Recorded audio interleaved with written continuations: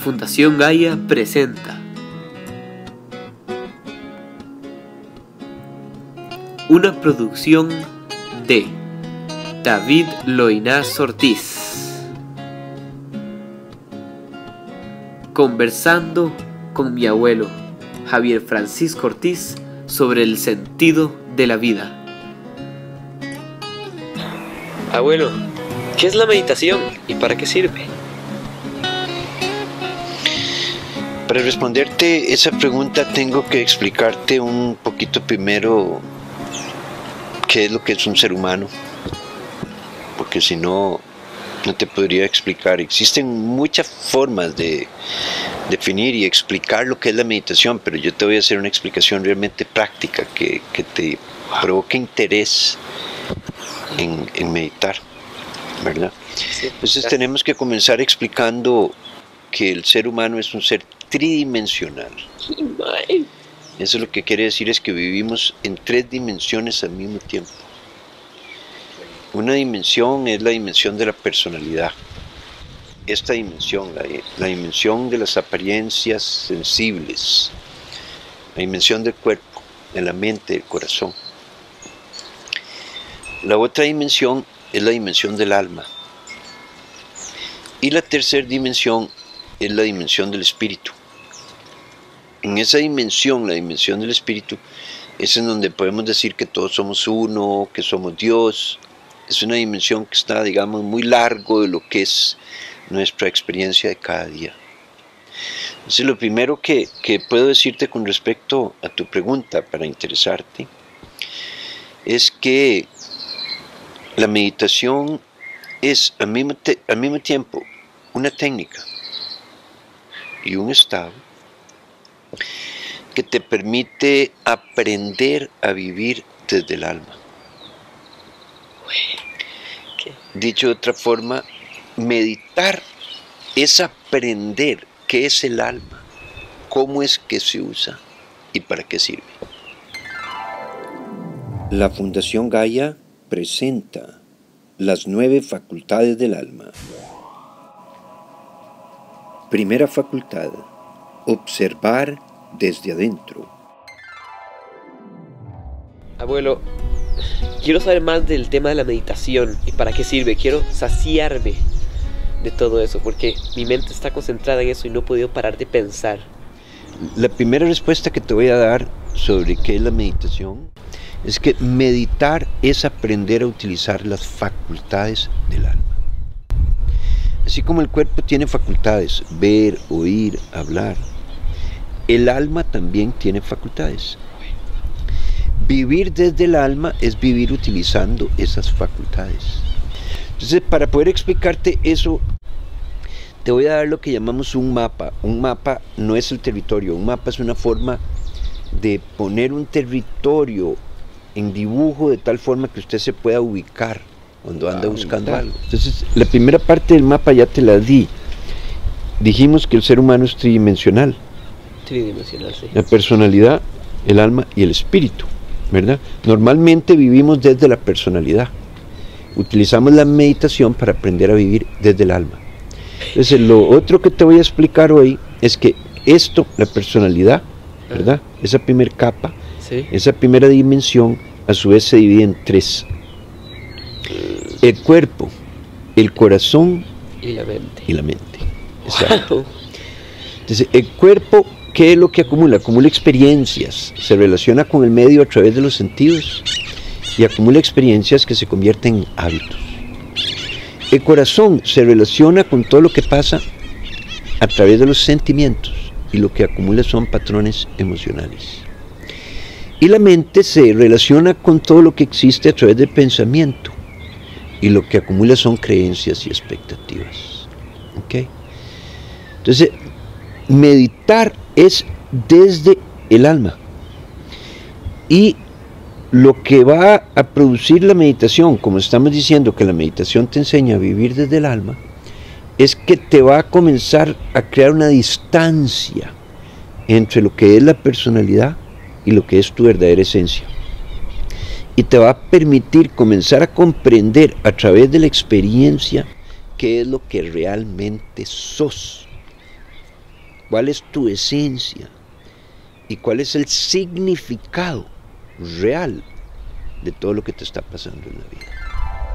Sobre el sentido de la vida. Abuelo, quisiera saber qué es eso de las facultades del alma. Como te expliqué, el cuerpo tiene facultades y vivimos con el cuerpo cuando estamos usando esas facultades. Es decir, con el cuerpo sensamos, con el corazón sentimos, con la mente pensamos. Hacer eso es vivir desde la personalidad. El alma también tiene facultades y vivir desde el alma es utilizar las facultades del alma. Entonces aquí te voy a hablar y explicar la primer facultad. Esta facultad le decimos observar desde adentro. Antes meditábamos observando hacia adentro. Cerrábamos los ojos y observábamos hacia adentro. Y durante miles de años, en la evolución, el hombre primero era un simple animal, ni siquiera era inteligente, luego se hizo un ser inteligente y poco a poco se fue haciendo consciente de sí mismo. Entonces comenzó a observar hacia adentro a ver si había algo más. Y fue observando hacia adentro que un día descubrió que allá adentro había una esencia que llamamos el alma. El alma. Ahora, en la nueva forma, en la etapa que está la humanidad, ya no necesitamos observar hacia adentro. ¿No? Ahora lo que hacemos al meditar es observar desde adentro. ¡Wow! ¿Por qué le decimos desde adentro y qué es lo que eso significa? ¿Okay? Entonces, imagínense, ya yo le expliqué, la personalidad está afuera, ¿verdad? Adentro está el alma que encarnó en esa persona, Sí. ¿verdad? Más adentro del alma está el espíritu. Sí. No nos vamos a preocupar por el espíritu todavía. Ok. Entonces, ¿qué es lo que llamamos observar desde adentro? Es desde el alma observar hacia afuera. Entonces, si desde el alma observo hacia afuera, lo que voy a observar es todo lo que está sucediendo, pero a través de la personalidad. Y como ya dijimos que la personalidad tiene 3 capas, entonces lo que voy a hacer es observar a la mente pensando, al corazón sintiendo y al cuerpo sensando. Capítulo 4. Observar desde adentro. Abuelo, ¿puedes explicarme bien qué es eso de observar desde adentro? Es como en este momento, David, usted me puede estar escuchando, ¿verdad? Si simplemente me escucha desde la mente, es como si usted no existiera. Es como decir una grabadora. Puede aprenderse todo de memoria y ya.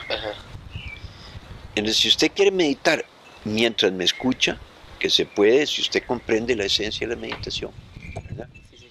Entonces, lo que tiene que hacer es escucharme, observando lo que mis palabras producen en su mente, es decir, observando los pensamientos que surgen en su mente. Escucharme observando sus sentimientos, es decir, lo que mis palabras provocan en su corazón. Y escucharme observando sus sensaciones, es decir, observando lo que está pasando con su cuerpo. Si tiene frío, si tiene calor, si se pone a temblar con algo que yo digo, si se asusta o lo que sea. Entonces, eso es observar desde adentro. Es la primera de las facultades, según muchas tradiciones es la facultad más importante, y con solo practicar esta facultad se puede aprender a vivir desde el alma, pero es simplemente una de 9.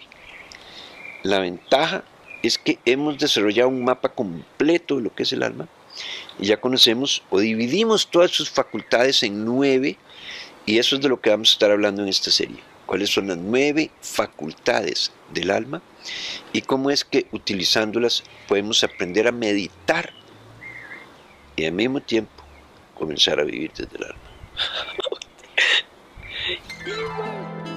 ¿Para qué sirve observar desde adentro? Bueno, en términos generales, para lo que sirve es para aprender a vivir desde allí, desde el alma. Pero tiene otro montón de consecuencias. Una de las principales es que si observas desde adentro, vas a conocerte como realmente sos. no a partir de una idea o de lo que dicen los demás, sino que vas a conocerte como realmente sos, porque vas a estar observando lo que tu mente piensa, ¿verdad? Ajá, lo que mi mente piensa. Lo que Sí. tu corazón siente y lo Ajá. que tu cuerpo sensa. Wow. Entonces desde adentro estás observándote vivir la vida como si fuera una película, como si fuera un personaje, por eso le decimos la personalidad. Entonces observar desde adentro, ¿verdad? Ujú. Te va a permitir conocer cómo realmente sos. Eso es lo uno. Lo segundo es que te va a convertir en una persona más libre. Porque si observas desde adentro, ocurre un fenómeno que llamamos romper la identificación. Romper las murallas del límite. Exacto. La identificación es, por ejemplo, usted tiene una creencia, lo vas a tomar y lo vas a defender a capa y espada y no vas a permitir que exista ningún espacio entre tu creencia y vos. En cambio, si observas desde adentro y ves que tienes una creencia, es como si tuvieras una manzana. Entonces, si tienes una creencia y la puedes ver como si fuera una manzana, sos libre de hacer con ella lo que quieras. Te la puedes comer o la puedes botar. Entonces, le permite conocerte como sos. Permite que rompas la identificación con el contenido de la conciencia, con lo conocido, con lo que te han enseñado. Y te convierte en una persona más libre de elegir si reaccionar desde la personalidad o responder haciendo una elección consciente en lo más profundo de tu ser. Ya sabes, observar desde adentro te permite romper la identificación, descubrir cómo eres realmente y ser una persona más libre. Mejor sigue escuchando a mi abuelo. Te estamos esperando. Avala el acuerdo de paz con la tierra en celebremoseldia1.com.